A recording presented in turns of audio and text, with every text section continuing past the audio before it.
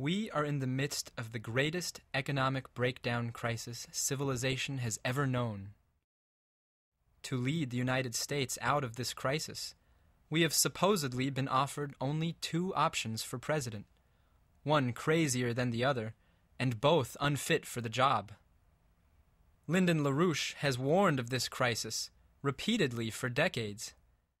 This occurs at a time where the world monetary financial system is actually now currently in the process of disintegrating. He recently promoted a strategy the United States government could adopt to stop the world's rapid descent into a new dark age, based on the best aspects of the United States history, of Lincoln and FDR, but it has fallen on deaf ears.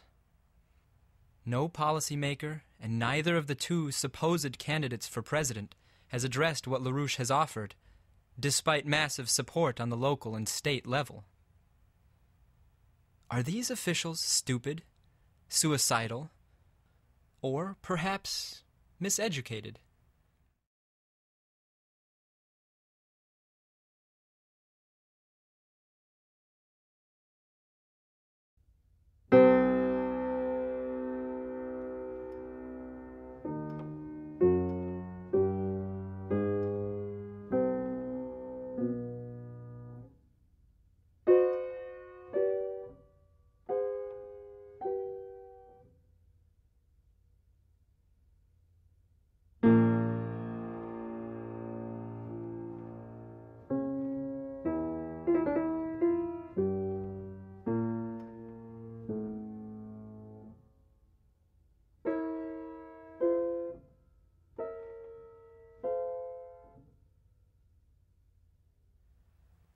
To begin, let us ask a most pertinent question. What is the Harvard Yard?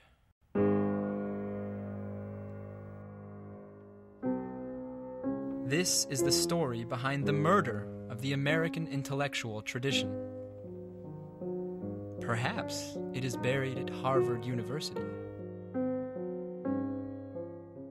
Harvard is in typical, I lived in that vicinity, knew a lot of Harvard contacts, and some of them were actually quite intelligent in those days. I would despair of finding that kind of intelligence that I saw 40, 50 years ago in that area anymore. The real mission of the United States, as stated in the preamble of the Constitution, is the development of the individual and the improvement of life for all. In other words, the defense of the general welfare. From its inception, its universities were meant to promote the truth, and thus to be the first line of defense against the British Empire's degraded view of man.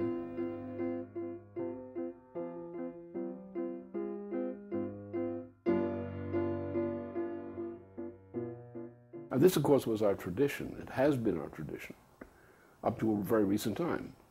Look at our universities. What became our universities, beginning with Harvard University, which at one time was a great university, the first and more important one in North America, but that had bad times too. Harvard's history in relation to this mission is a tangled web woven across the decades preceding the Revolutionary War until the present day. When Harvard, the first college of the colonies, was founded, and came under the leadership of Increase Mather as its president, it was a great defender of what is rightly called the American intellectual tradition, which generated the conceptions of our country's founding documents.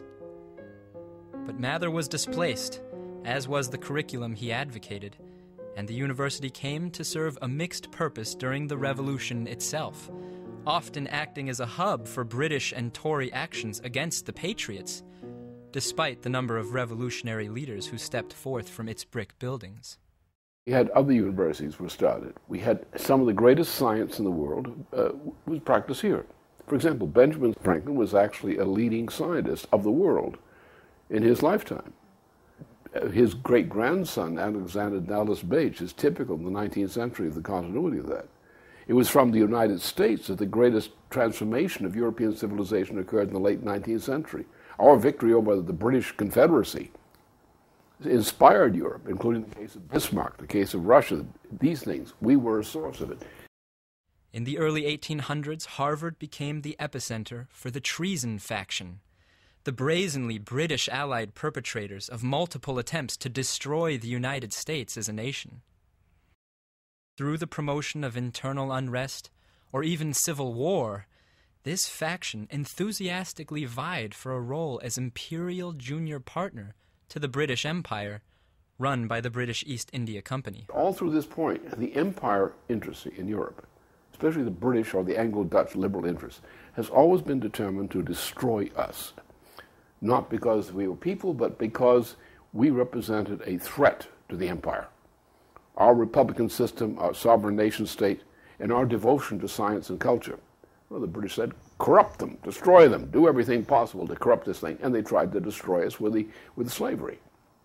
It didn't work. Then they said, we're going to destroy the whole world to get rid of this American influence, which threatens the empire. And that's not the British people. They certainly don't get much benefit out of this process. But it's from this Anglo-Dutch oligarchy, which continues this oligarchical tradition. They hate science. They hate the idea that ordinary people will have a scientific education, that the ordinary people will have a classical cultural civilization. At moments, great leaders, fighters for humanity, have graduated from Harvard. But, unfortunately, Harvard has more often produced pestilential harbingers of mankind's doom. Even in my lifetime, which is extended somewhat, from the time I returned from war to the present, there has been a progressive degeneration of the culture and of the universities of the United States. I complained about them when I was young, returning from the war. I always fought this educational system.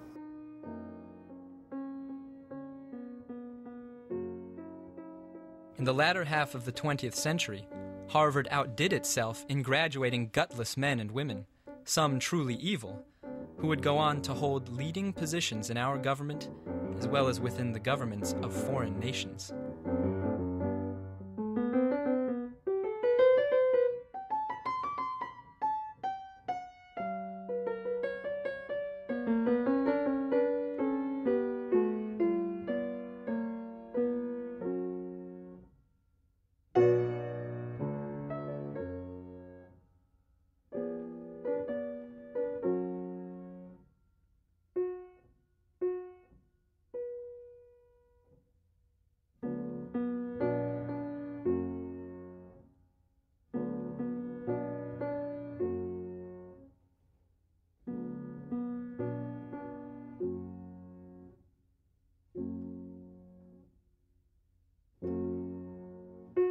Through its crooked history, Harvard has, at key moments, been a tool of the good, having once chosen to champion the American system against empire.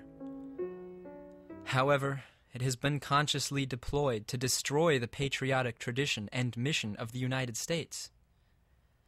The influence of H.G. Wells inside the prestigious institutions of our country, such as the case of former Secretary of State Madeleine Albright, who professed herself to be a loyal member of the H.G. Wells Society, typifies the manner in which British intelligence has acted to subvert our republic by taking over our institutions and making the defenders of the inalienable rights of man into accomplices in their eradication.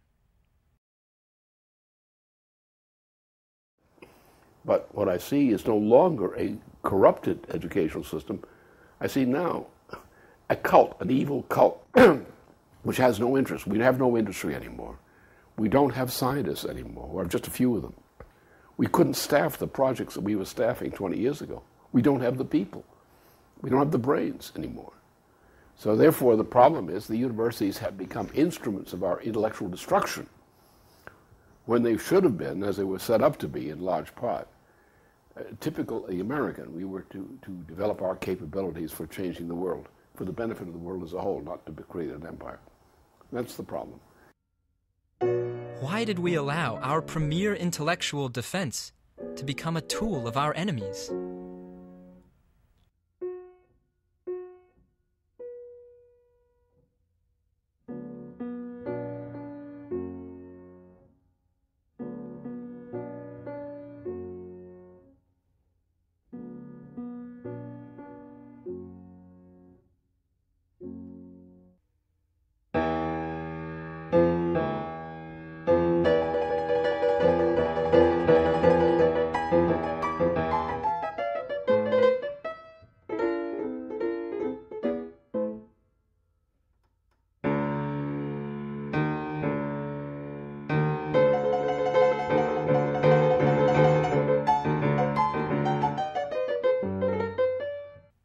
The idea of controlling a society by controlling the curricula at a handful of its leading universities, which then set the standard for all institutions, is not new.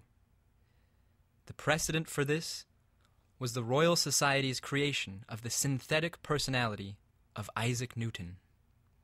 If you take any physics class or mathematics class today in the universities, you'll run into sections which are attributed to the great genius of Newton. Nobody leaves these classes knowing anything about who Newton was or who Kepler was or who Einstein was or who any of these guys were. You just leave with a bunch of mathematical garbage in your head thinking, well, Newton must be the greatest mathematician in the universe, ever. It is still questionable whether Isaac Newton was a real person. What is not up for debate is that his associates attempted to plagiarize the results of Johannes Kepler's discovery of universal gravitation, and then packaged this crude act of plagiarism in a book with Newton's name on the cover. Absolutely no evidence was given in the book that Newton had discovered anything at all. He's not even capable of expressing in a clear way the philosophical views that he's credited with. All the places where you have an explicit discussion of the details and the logical consequences of so-called Newtonian philosophy are written by other people. A student reading the published works of Johannes Kepler can follow step by step how Kepler thought as he hypothesized the organizing principles of the solar system. However, the associates of Newton selected those few results from Kepler that could be written as neat mathematical formulas, and then arranged them as logical derivations from a few initial axioms. What is the gravitational force? If this is an object capital M, and you can think of this as being the Earth if you want to, and there is here an object little m, then I have to know what the forces are between the two. And this now is Newton's universal law of gravity, which he postulated. Universal law of gravity. He says the force that little m experiences, this force, equals, I'll put a little m here and a capital M here, so it is little m experiences that force due to the presence of capital M, equals little m times capital M times a constant, which Newton in his days didn't know yet what that value was, divided by r squared, if r is the distance between the two. Read the letters of Newton's contemporary, John Flamsteed. Flamsteed is a real scientist in the model of Kepler, and he is interested about the inverse square law. And he's had some discussions with Newton about it, and he points out the people who become, who just wet their pants over it. What modern professors do, the people who did that in Newton's time were all the people who hung around the court, not the scientists. For all these fluffy people who are around kissing ass trying to get in good with some prince or some lord or somebody with position. They went crazy over Newton's ideas. The actual astronomers could do nothing with it. The Principia had no effect on observational astronomy. In reality, Newton's infamous inverse square law can be easily derived from Kepler's principles, and other principles well known by the late 17th century.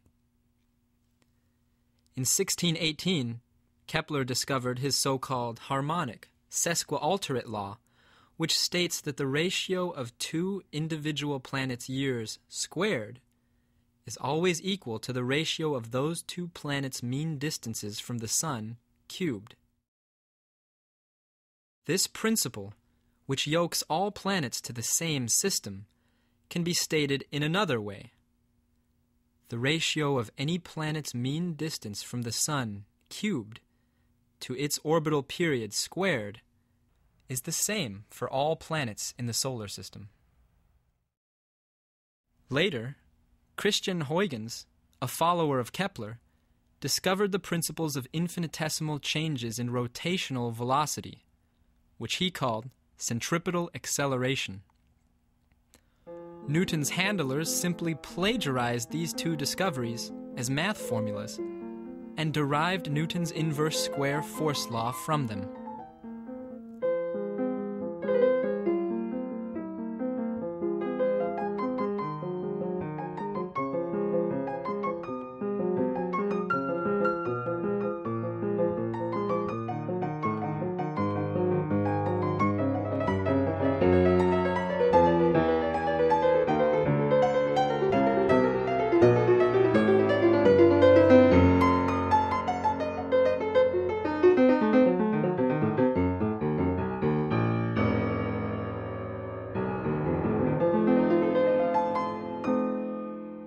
There are no new hypotheses in Newton.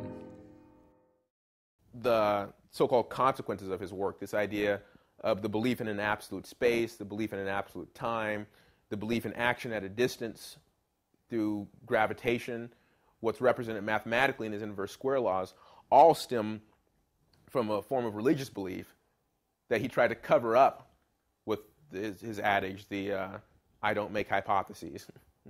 What it really meant was, I don't want to talk about my hypotheses because they're crazy as hell. The calculus was actually developed by the intellectual inspiration of the United States, Gottfried Leibniz. The evidence that Newton had independently created the calculus was supposedly tucked away in a trunk of papers which he had produced while a student at Trinity College. The contents of this trunk were to have vindicated Newton once and for all, to reveal his true genius for all the world to see. John Maynard Keynes, a bad economist and Newton worshipper, was able to purchase this trunk in the 1930s, and he delivered a lecture in the 1940s after investigating its contents. So he bought this trunk thinking that finally all the work going into the calculus by Newton we found it. It's in here. So he opens the trunk up. He actually gives numbers of pages. He says, I found 100,000 pages of work on pure alchemy. Alchemy and black magic. Actually, he calls it Babylonian magic. He says there's thousands of pages on biblical revelation, on biblical prophecy. Nothing on calculus. There's absolutely nothing on science in the trunk. And these were all of his notes and so forth that he was taking at Trinity University. So the question was raised in my mind, well, if this was everything that Newton was doing in his spare time, where is the science? The real Isaac Newton was not a scientist, but a Babylonian witch. The Newton myth was constructed in order to convince people that the universe were essentially unknowable, except to the high priests, who discover universal principles through a sort of divine revelation. The myth of Newton the scientist was propagated throughout Europe and into the American colonies in order to pollute the minds of all potential revolutionaries and crush the beginnings of the American intellectual tradition. You now realize that we are educated to be dummies because they want to make slaves of us. And the principle is explained nicely by Aeschylus in Prometheus Bound. There is a principle which he refers to as fire for the purposes of the drama. The principle which we would sometimes call energy flux density, but you can give another term to it, better term to it. It's actually going to a higher order of thinking. And a higher order of thinking in these terms as principle means that you go to a more efficient process, and you are getting something which from the standpoint of the teacher of thermodynamics would say is impossible. You actually get something, in terms of thermodynamic terms, you get something for nothing if you do it well. In the foreword to the Principia, a foreword which was written without Newton's knowledge, without Newton. This is something that was put together by Coates and Samuel Clarke, two of Newton's controllers. And in that, you can see what the actual philosophical, political intention of introducing this philosophy was, which was as an attack against the idea that there's something unique about the creative capabilities that exist in every human individual. An attack on the idea that human beings, as a species, as a whole, each and every one of us, have the capacity to understand how the universe was created. They wanted to attack that idea of knowability and introduce an oligarchical idea that you have a handful of people who've got direct access to special knowledge through some sort of revelation, and they govern things, and the rest of you are peasants who should shut up. And that's a consequence of Newton's philosophical outlook. Like the first law, the second law only holds in inertial reference frames. Can the second law be proven? No. Do we believe in it? Yes. Why do we believe in it? Because all experiments and all measurements within the uncertainty of the measurements are in agreement with the second law. Now you may object, and you may say, this is strange what you've been doing. It's really presented as a fraud that, okay, well, Newton has freed science from all these metaphysical speculations. Newton has finally rid science of superstition, which was what came prior. Kepler superstition, etc. But it's not true. Newton's entire philosophical outlook is premised upon a completely occult, completely superstitious, completely unknowable theological belief. Harvard was intended to be a defender of true revolutionary creativity in these United States of America against the psychological warfare waged by the British. Unfortunately, this is no longer the case. Today's academics believe that mathematical formulations have the power to shape physical reality. For example, Harvard astronomy professor Owen Gingerich, who is known as the international authority on Johannes Kepler, recently gave an interview where he revealed what he really thinks. The mathematics show that in this kind of model, there's no reason why you can't change the parameters and have other, quite different universes. And if you can show mathematically that they can be there, there's nothing to prevent them from actually being there. I think many people have a problem with that because it is hopeless to get in touch with any of these other universes. But I always have to pause and say, for a long time, Christians have been talking about a totally other universe that we don't have direct access to. And that's heaven, the hereafter, paradise, whatever. That's the expert of Kepler at Harvard. If you're one of the top professors at Harvard, you're known as the expert in your subject. You're the one that sets the standard for what's taught in the rest of the universities of the United States, and for a large part around the world also, because it's seen as our top university. Owen Gingerich and his ilk believe in the power of mathematical incantations, which conjure fearsome chimeras such as alternate universes. When organizers with the LaRouche Political Action Committee tried to discuss their work on Kepler with Gingerich, this Harvard professor claimed that scientific truth was less important to him than scientific consensus. For him, the validity of a hypothesis depends not on physical evidence, but on agreement between enough scientific gossipers. This mechanism of consensus is used today by the same oligarchical networks that used Newton to attempt to halt the spread of the creative ideas of scientists like Leibniz and Kepler. One of the mantras in faculties around academia and so forth is publish or perish, right? You got to publish your works, or else you're just going to fizzle out and you're not going to make it anywhere. So you publish a bunch, and then you'll be promoted, you'll get to go places, and you'll start to be put into Scientific American and Discover magazine and Nature magazine and so forth. The issue is that in order to get published, your paper has to go before the peer review. Who knows how they're selected? Supposedly it's a democratic process, but it's more of a process of selecting priests for some type of a witch's coven or something like that.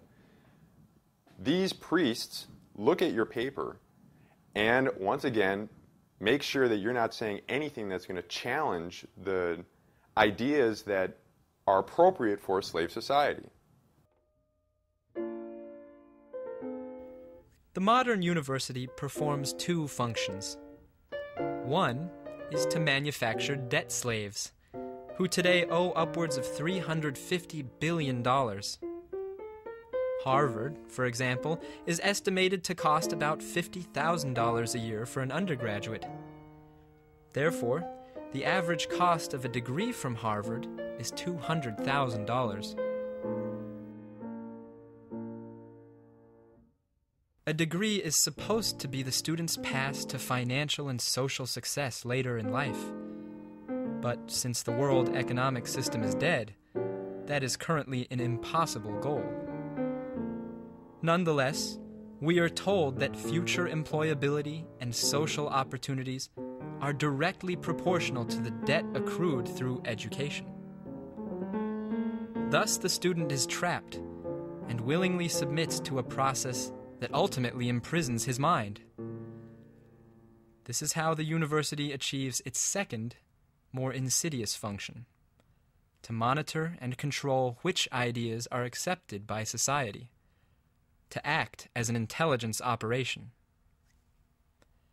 At each level of education, the method of instruction and the requirements for advancement are designed to prevent the average person from making creative breakthroughs. You know, a kid graduates from college as an undergraduate, gets his BS degree, and decides that he wants to go on for higher education. And let's assume that this student is actually excited about ideas, wants to make discoveries, and was somewhat excited by what he learned as an undergraduate, regardless of the fact that most of it was bunk, but he's excited about the idea of learning new ideas. Gets to graduate school and finds very quickly that what he's learning is not how to make new discoveries, but how to transform what are actual discoveries into derivations from already known axioms and postulates and definitions and so forth. So the totality of this poor, potentially creative kid's life in a graduate school is learning how to take real discoveries and destroy them. What price is too high to pay for a degree?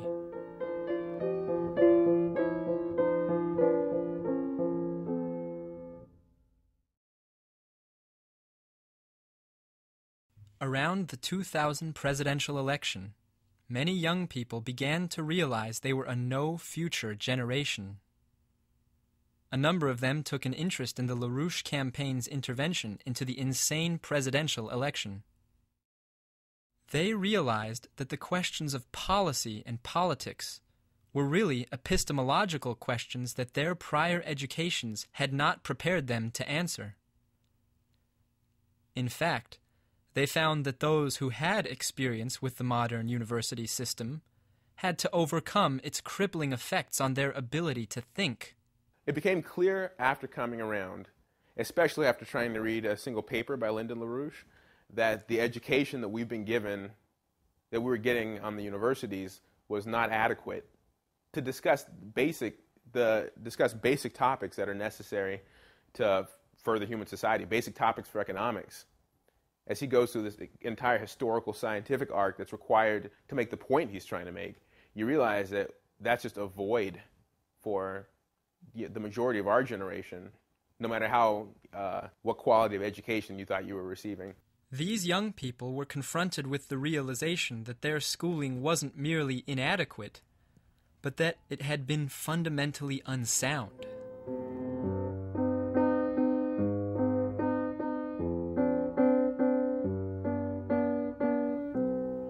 They saw that the degrees for which they had borrowed thousands of dollars, and for which their peers continued to borrow, were merely emblems of a person's willingness to submit to standard doctrine. They saw that the modern university system is a racket, that higher education does not wish to create seekers after truth, but to kill the truth, whether in the sciences, where the claim of empirical veracity and mathematical rigor masks what amounts to occult belief, or in the humanities, where a department like cultural anthropology could exist when the main idea from the department was that there is no truth. I actually shopped a sociology class, Soc 1, And the first day of class, the professor's main point was to try to, disabuse anyone in his class who believed that anything was knowable by having them try to come up with examples of things that were true, and he would somehow try to say that they were actually just a societal norm. So it's a little bit beyond me why anyone would want to pay someone to teach them who maintains that there is no truth. With only the barest minimum on which to rely from their former educations, these young people found themselves in a challenging situation. Well, so we are stuck having to build an educational process up from scratch. And you don't realize you've got all these artifacts left over from how you thought about things like history, the way it was promoted in elementary school, high school, to university. For example, let's take all the people who believe in Euclidean geometry and who carry that belief in some form or other into present time. Because of that belief, which they had to adhere to get their degree, they have a factor of incompetence. I lack that incompetence. So, relying on LaRouche's insight, they began to uncover what their formal educations had buried. The model for how to understand, how to know that something is true when you see it, is Plato, is in the Plato dialogues. So that became an absolutely crucial part of the development of the youth movement, was having these Plato readings on Sunday, where you're really working through not the facts of the dialogue. You're not trying to get to some conclusion of the dialogue. If you wanted a conclusion, he would have written a treatise. You would have had the treatises of Plato. But instead, you've got the Platonic dialogues, because what you want to learn is the process of reaching truth, of attaining something that's true. And really the most important part of that is the process of sifting through bullshit. How do you decide what you're going to throw out and what you're not going to keep? And if you do that enough, you'll start to zero in on what it is you want to keep. A real education is based on re-experiencing the acts of discovery of the greatest thinkers, rather than learning rules or formulas. Young researchers with the LaRouche Pack worked for years to uncover the true inner history of science, going through their findings at classes and weekend seminars. They became the living center of the American intellectual tradition and came to embody what universities ought to be.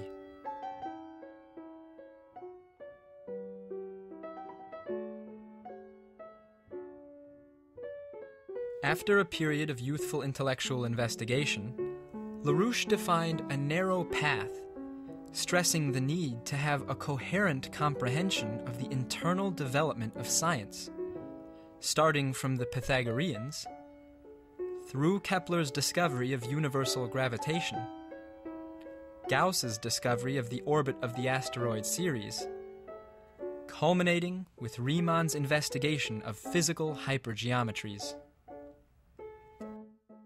And so these young people set off, beginning with Johannes Kepler's major works, aided by websites, translations, animations, and documents produced by small advanced research teams. The first in-depth work was on Kepler's two major books, The New Astronomy and The Harmony of the World, where Kepler elaborates his discovery of universal gravitation, thus creating modern scientific practice. His unanswered questions provoked the future discoveries of such scientists as Leibniz, in the case of the physical integral calculus, and Gauss on the subject of elliptical functions. This website is the most thorough pedagogical material ever made for understanding Kepler's works.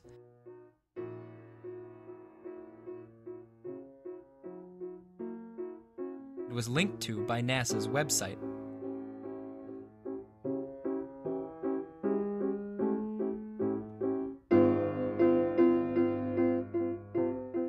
As we were proceeding in doing this, all of a sudden here comes this mannequin website called Kepler'sDiscovery.com, which attempts to do exactly what we did. But it's really a farce, it's a plagiarism, and it's wrong. A lot of the animations and the things they go through are just wrong. This website was an obvious fraud. Every image on it specifically related to Kepler's works was copied from the WLYM.com website.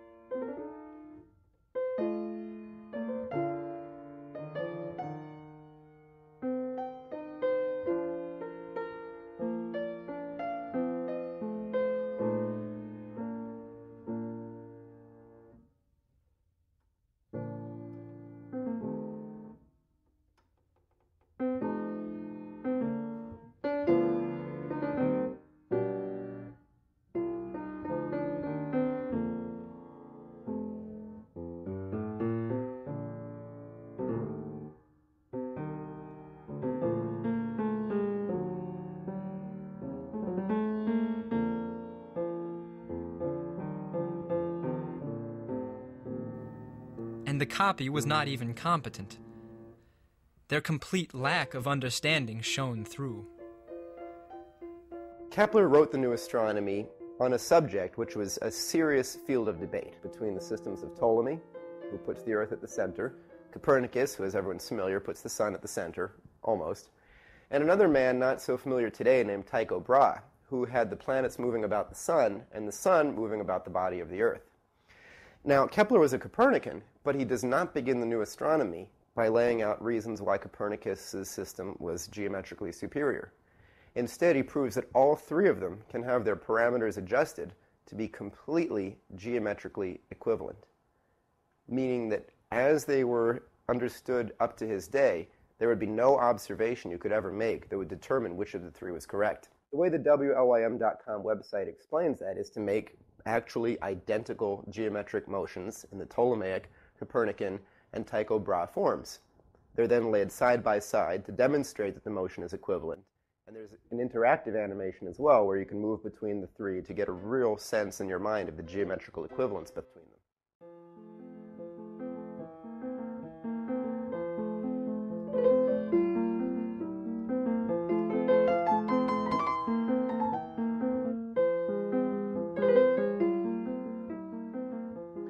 Kepler's Discovery.com really screwed this one up. This is one of their biggest mistakes.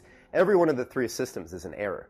The Ptolemaic system lacks the Sun, which is important because that dictates how the epicycle is rotated.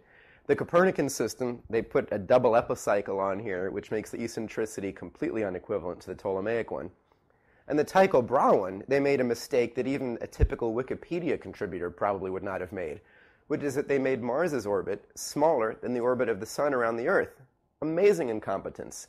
Then in no way do they address the fact that they're actually equivalent, but they simply write, after showing these three incompetent animations, that Kepler showed that they were equivalent within a hair's breadth. A perfect example of stating something without forcing belief through an actual demonstration that creates knowledge in the mind of someone working through the website. If you didn't already believe that on your own, there'd be nothing compelling whatsoever in the website to make a case for that.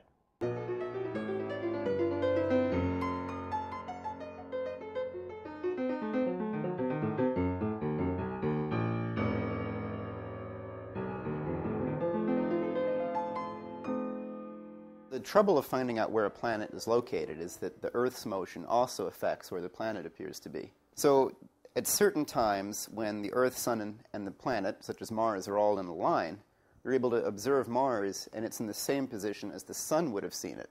These observations were known as oppositions. Now, if you have enough of these, you can start to piece together what the orbit looks like from the Sun's point of view. Kepler's predecessors, when doing this, all realized that the planet's speeds increase and decrease, not just from the standpoint of us on a moving Earth, but also that the planets actually do change their speeds. The way they had all explained this is through the use of what they called an equant, which is an imaginary point, a geometrical point, nothing exists there, but around this point the planets move at a constant angular speed. Since the point isn't at the center of the orbit, it means that the planets actually speed up and slow down according to this equant. So what Kepler did was he made a model that he called his vicarious hypothesis. He called it vicarious because he didn't believe that a geometric point actually caused motion. He believed that the Sun was the cause of the motion of the planets. But in order to open people's minds up to that possibility, he had to show why all of his predecessors were necessarily wrong. So what he did was he made a model with their method, but doing a better job than any of them had. One of the key steps in doing this was to not make a geometric assumption that his predecessors had made. For example, Copernicus said that you have the Sun, you have the center of Mars's orbit, and you have the equant. They're all on a line, and the center of Mars's orbit must lie directly between the Sun and the equant. If you make that assumption, three measurements made at opposition are enough to determine the parameters of the orbit and make a model. Kepler did not make that assumption. He assumed that the center of Mars's orbit could lie anywhere on the line between the Sun and the equant. And therefore, to determine a specific model, he had to use 4 observations instead of 3. And it made for a lot more work. He basically had to adjust the parameters until the model fit exactly as it could. It was an incredible success. With his model, he was correct within observational accuracy for all of the observations of Mars. However, it incorporated a distance between the Sun and the center of Mars's orbit that was not in accord with actual measurements of Mars's distance from the Sun. When he made that correction, then the model no longer accurately predicted where Mars would be. So the fact that this error was inescapable meant not that Kepler hadn't done a good enough job making his model, but that the method for making the model was itself fundamentally flawed. This creates an actual sensation in the mind of the idea and the foundations of astronomy actually themselves being wrong, and forces the reader of this book to be open to the idea of something else causing the motions. This opened the way to an astronomy based on causes, a physical astronomy, a new astronomy. On their webpage, they had to explain why Kepler used 4 observations to make his vicarious hypothesis. They say that he used 3 observations, because 3 points make a circle, and they used a 4th for good measure. This plagiarism was politically motivated. It was perpetrated for the same reasons that Newton was created. This fraud could only be accepted because modern education simply passes stories down from teacher to student.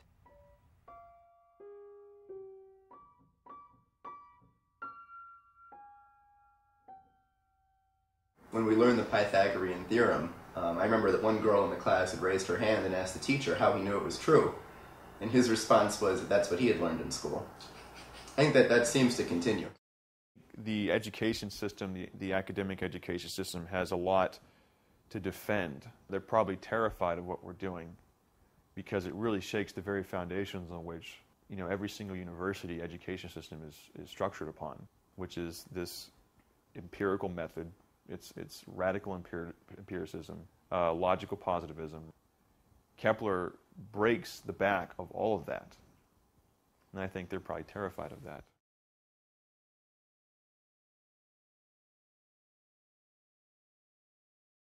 Kepler had always known that the universe was harmonic because it was knowable to the mind of man. God, like one of our own architects, approached the task of constructing the universe with order and pattern, and laid out the individual parts accordingly, as if it were not art which imitated nature, but God himself had looked to the mode of building of man who was to be. From the publication of the Mysterium Cosmographicum when he was 25 years old, until the end of his life, this idea guided him. He recognized that he was continuing on the path of the Pythagoreans, completing what they had left unfinished. He knew that they had conceived the sun to be at the center of the solar system, and supposed that they had also shared his hypothesis that the relationships between the nested Platonic solids determined the distances of the planets from one another. He really never gave up on this idea of the interposition of the solids in the planetary system. Although he advanced upon it, he still held on to the idea that this was a necessary part in the development of the orbits of the solar system. He also had a number of other hypotheses about the organization of the solar system at that time, before getting the advanced status. When Kepler got Tycho Brahe's data for the observations of Mars, he was able to discover the organizing principles for a single orbit. He first hypothesized that each planet, including the Earth, traverses its path according to equal areas swept out in equal times. He then considered the true cause of the planet's motions towards and away from the Sun, and determined that an elliptical orbit would satisfy the physical conditions. With the problem of the single orbit solved, entirely new questions were raised. But this still didn't answer the question of why the particular ellipses had the eccentricities that they did. Out of an array of an infinite amount of elliptical orbits that could possibly exist in the solar system, there was only particular cases that actually did exist. So why was that the case? In seeking to solve the unanswered questions about the planet's motions, including the cause of their eccentricities, Kepler left the domain of visible space and explored the domain of audible space, the realm of music, which the Pythagoreans thought of as the underlying fabric of the universe.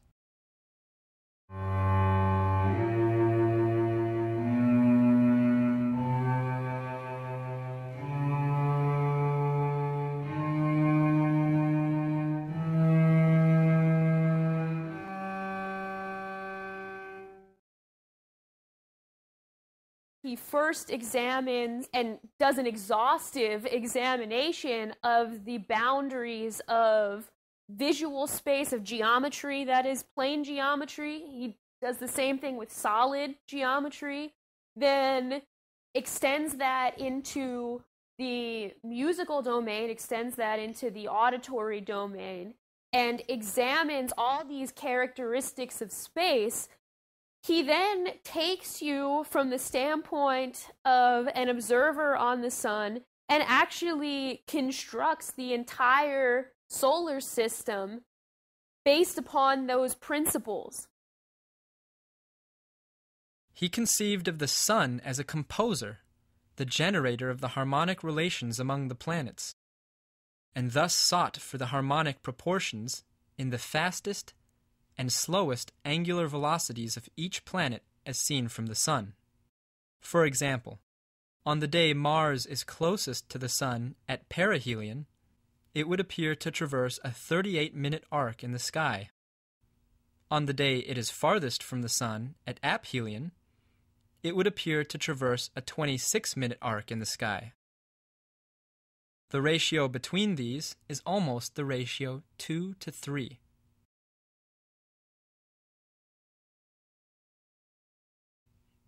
When a vibrating string is divided into thirds, and 2/3 of it is plucked, it makes the harmonic interval of a fifth with the whole string.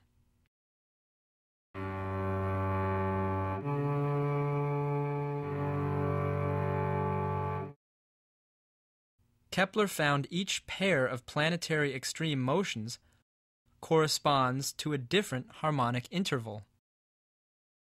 And this is what Kepler finds towards the end of his life, that the reason for the eccentricities being the way that they are was so that an observer on the sun could actually discover that the entire solar system was arranged in such a way that both the major and minor mode in music, that is the major and minor modes that we find in classical composition, are expressed through the eccentricities of the orbits, through the motions of the planets at the extremes of their orbits, at their apsides, at their perihelion and aphelion.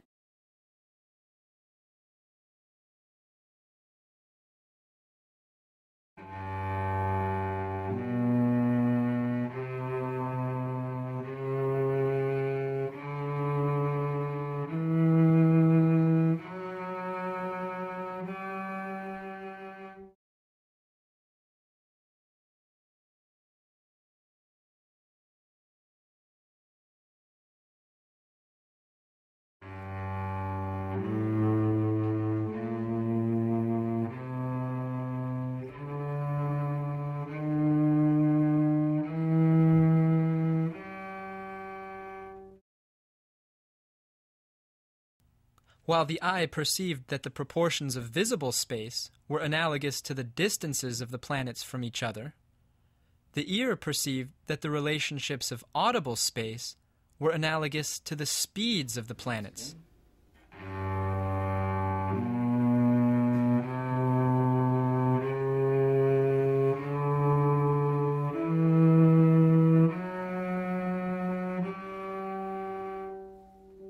The mind then had to conceive of the juxtaposition of these two senses, of sight and hearing, to perceive the relations among the speeds and distances of all the planets together. This was Kepler's discovery, the culmination of his life's work. He discovered gravitation as the harmonic, unifying principle underlying the relations among all the bodies in the universe, just as a musical idea unifies multiple voices, singing seemingly radically differing lines, in a complex polyphonic choral piece to a single effect.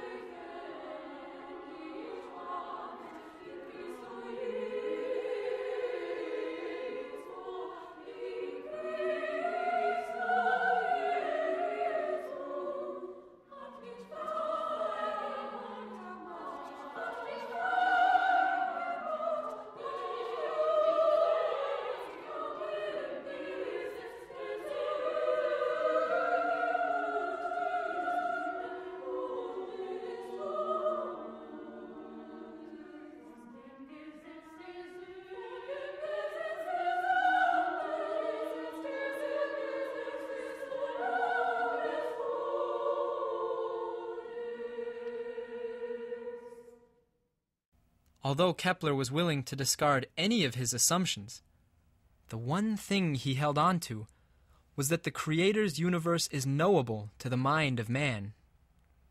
The student studying Kepler can't help but be inspired. Kepler's work throughout the course of his life had been a continuous development of what was his idea of man's place in the universe. That he started with the bold assumption that mankind was able to discover principles that were utilized by the Creator in the act of creating the universe. And that based upon this ability of discovering these principles, we could then employ similar principles to better the society, better the living conditions of those around us, and into the future. As our founding fathers knew, people who are inspired by the power of their own minds will not allow themselves to be enslaved. Thus, the brutish empire spared no effort in their attempt to wipe out the significance of Kepler and his intellectual followers. Before I joined the LaRouche movement, in one of my math classes in college, when I was deciding to go to graduate school, one of my teachers, in answer to a question of how did Gauss make his discoveries, the professor said, "Oh, well, you can't know that. Nobody knows how Gauss made his discoveries. It looks like he already had the idea in his head. Nobody knows what he was thinking. So we just have all these formulas that we have to play with." So after I joined the movement, I started to look into Gauss, and his mind is indeed knowable. What's said today about his discovery of the orbit of Ceres, which was a discovery that just took Europe by storm because nobody could figure out this orbit. Gauss came out of the blue. He was this young 20-something kid who just trumped all the astronomers of Europe and showed that essentially their methods weren't working, and his was. What's said today in explanation, because the question still exists, how did Gauss discover the orbit of Ceres? What's said today is that he used his method of least squares, which is a method of reducing errors. What we found is that this explanation is bunk. It's a cowardly explanation. It's an explanation by a priesthood who's afraid of people understanding how Gauss really thought, which is not Newtonian, it's anti-Euclidean, it's Keplerian. How Gauss really discovered the orbit of Ceres is the same way that Kepler discovered how the entire solar system functions. Gauss used the method of harmonics to discover Ceres. Are the claims we are making here esoteric knowledge? Secrets hidden where they can't be found? How would a curious student independently verify our claims? It's all available online. If people were serious, part of the problem now is just there's no serious research done on anything. The assumption is that everything you need to know exists somewhere in a textbook. The official line, well, it wouldn't have made it this far as the official line if it wasn't true, would it? I mean, everybody wouldn't say it if it weren't true, would they? Every biography I've ever read said this. That must make it true, mustn't it? All my professors say this is the case. All my professors say Newton is a genius. That must make it true. I mean, a quick look at Newton's contemporaries. And all that's available, all that exists. All the quotes are there, most of it. I wouldn't suggest people look online for most things, but much of it exists online in digitized format, the original sources that people can read for themselves. We are each given only one life. Why would we waste it on fairy tales about sorcerers when the real universe is so much more interesting and our minds so potentially powerful? Why would a person who prided himself on his intelligence allow our society to disintegrate, allow our civilization to be imperiled, allow the tragedy of the current moment to unfold before his eyes?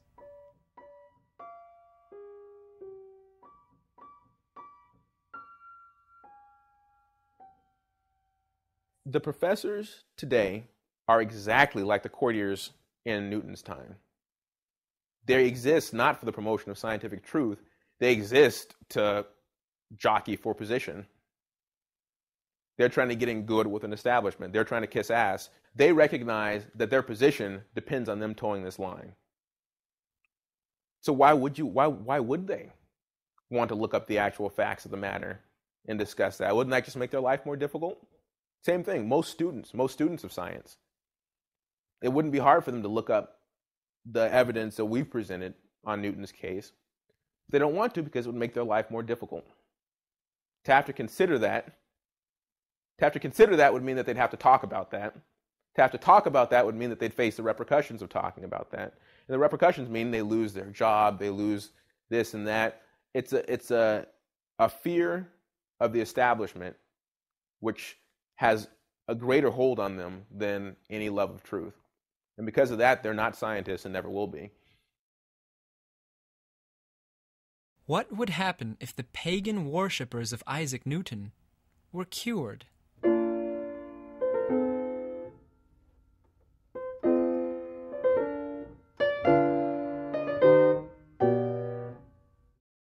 Powerful institutions, such as the British Empire in particular, would disintegrate for loss of self-confidence if the truth concerning the facts of Kepler's discovery were generally acknowledged among academics and related professionals. Or, to put the point in another way, religious faith in that Olympian Zeus, who is the putative father of all European imperialism, would evaporate.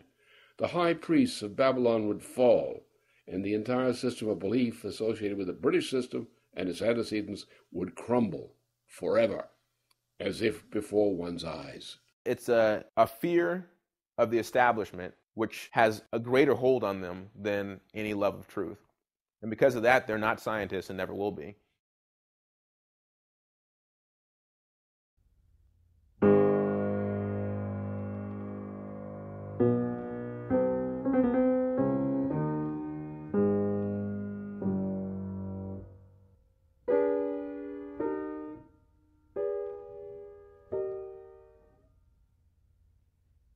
Well, one of the things that we've been able to reveal is the real nature of the Harvard Yard.